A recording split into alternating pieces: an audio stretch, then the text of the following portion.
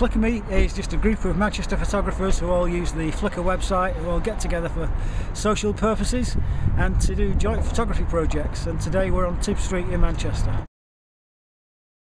I mean, some of the history, it's just absolutely amazing. Looking back in time, one of the other guys was saying sometimes you take a photo and you don't realise what value it's actually going to have until you see it 30 years down the line.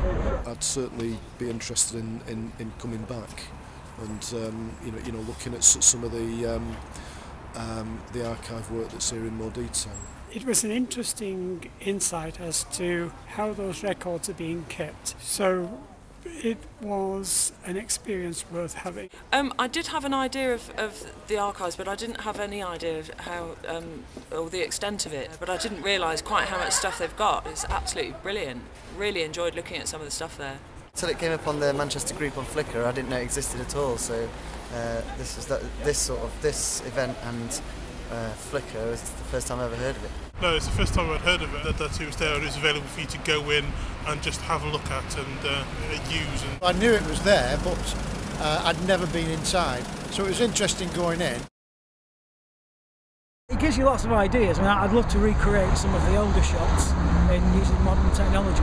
I'm interested in the Manchester Archives Flickr site, which is full of all sorts of historic records. I think it was quite inspirational to see some of the images. Being in the archives today and seeing stuff like from the 80s, that's definitely inspired me.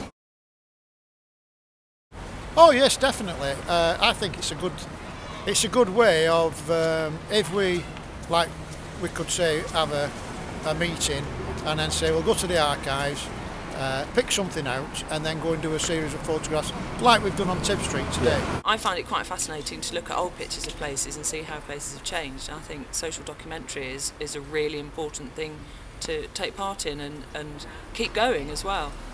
There'll be plenty of us who wanted to arrange more Flickr meets to come and use the archives and go from there. The archives, have a look at the pictures that they've got there.